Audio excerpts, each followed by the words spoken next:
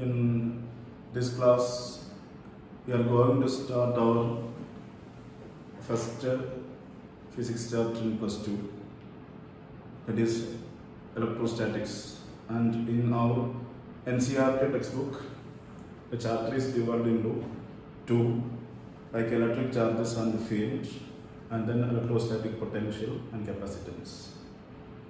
Before starting the session, in class 11, we are discussing about the mechanics, then statics and the dynamic properties of fluids, thermal properties of matter, thermodynamics, oscillations, waves, etc. And in this year, we have some chapters related to electricity, magnetism, the study about the properties of light, electromagnetic radiations, atoms, nuclei, semiconducting devices like that. +2 is just a continuation of your class 10. As you know, we are discussing major topics in class 11 as the continuation of class 9. And now we have some chapters are already we start to study in class 10, like electricity. Electricity is already, we have a small description about electricity in your 10th standard. And we are also discussing with the topic magnetism, moving charges and magnetism, magnetic effect produced by electric current, and the deal with light, the properties of visible light. The upgraded study of that one we have in class 12. And this chapter deals with electrostatics, is the chapter which deals with the properties of electric charges at rest. Properties of electric charges at rest. And the first topic is electric charges and electric field. The concept of charge is coming from atom. John Dalton's theory says that an atom is electrically neutral. And J.J. Thomson explained it has equal part or equal amount of positive and negative charges. But Thomson's theory is, as we know, the well-known model called the plum pudding model, and that says that an atom is electrically neutral, but he assumed it is a sphere, a positively charged sphere, and something like that. And again, the theory is modified by Rutherford. Rutherford says that the electrons are revolving around the nucleus like planets are revolving around the sun. So simply we call it as the planetary model.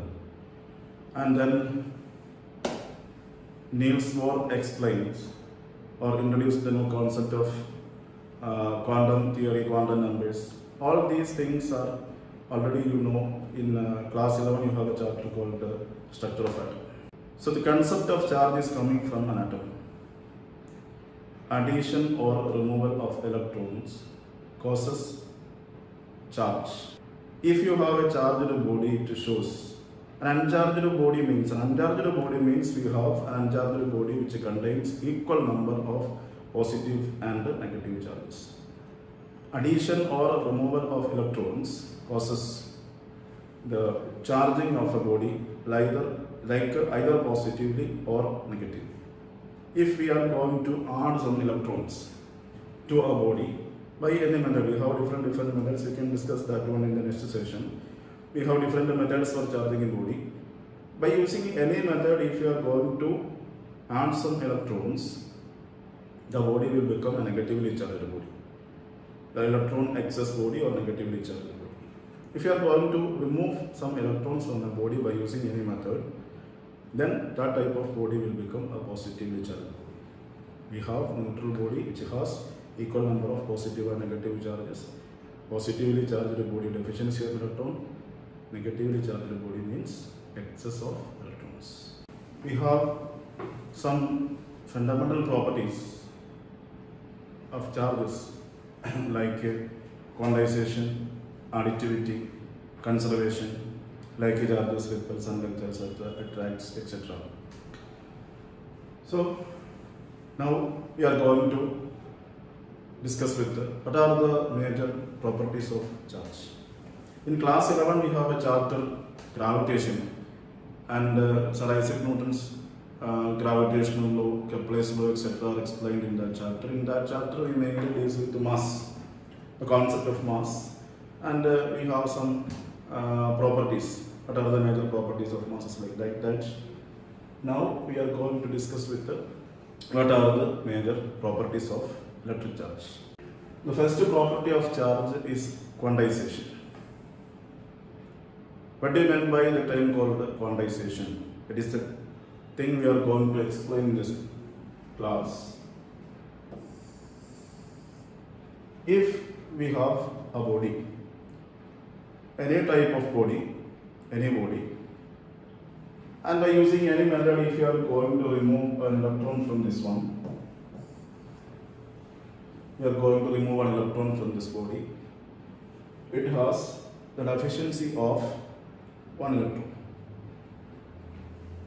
The next possibility is the efficiency of an electron means one fundamental charge is removed from this body and a charge of 1.6 into 10 to the power minus 19 coulomb is removed. By using any method, simply rubbing is a method to change or remove the charges from one body to another. A simple example is rubbing of scale or comb with the dry hair. Electrons are transferred from one body to another. Quantization says that we can remove or add an electron completely, which means a minimum of 1.6 into 10 raised to minus 19 coulomb charge must be removed or added to a body. That says Q is equal to charge of a body. Q is always an integral multiple of fundamental charge. An integral multiple of fundamental charge. That is, we have a body which has a minimum charge of 1.6 into 10 raised to minus 19 coulomb. Next possibility is 3.2 into 10 raised to minus 19 coulomb. Next is 4.8 into 10 raised to minus 19 coulomb, like that. In between these values we can't charge a body because it is always an integral multiple of fundamental charge, and the fundamental charge is 1.6 into 10 raised to minus 19 coulomb. This property is called quantization. If you are going to remove the electron, it will become a positively charged body. That is, it may be plus Ne. For another one, if you are going to add some electrons to a body, it will become a negatively charged one and we get a negatively charged body. So, quantization, we have the relation for quantization as Q is equal to plus or minus Ne. Plus or minus stands for the body either be positively charged or be negatively charged. But it must be an integral multiple of fundamental charge, where the fundamental charge E is equal to 1.6 into 10 raised to minus 19 coulomb. Coulomb is the SI unit of charge. And N must be an integer.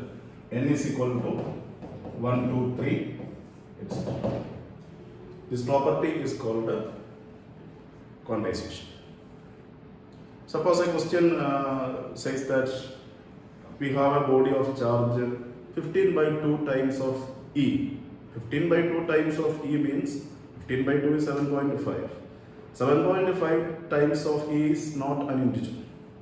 Either 7E or 8E. 7.5E is not possible. The property says that quantization. And the next property is conservation. Conservation means energy conservation theorem. We have energy conservation theorem in work energy and power. Law of conservation of energy. Then law of conservation of mass is there in fluid dynamics. Like that, the law of conservation energy states that energy can either be created nor be destroyed, but it can be converted from one form to another form. Here the conservation of charge says that. Simply think about the previous example.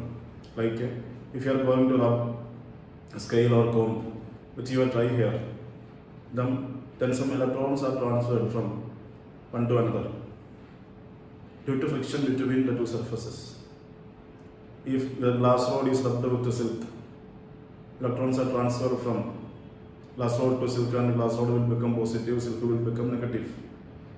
A quantization says that we can transfer 1 electron, 2 electron, 3 electron like that.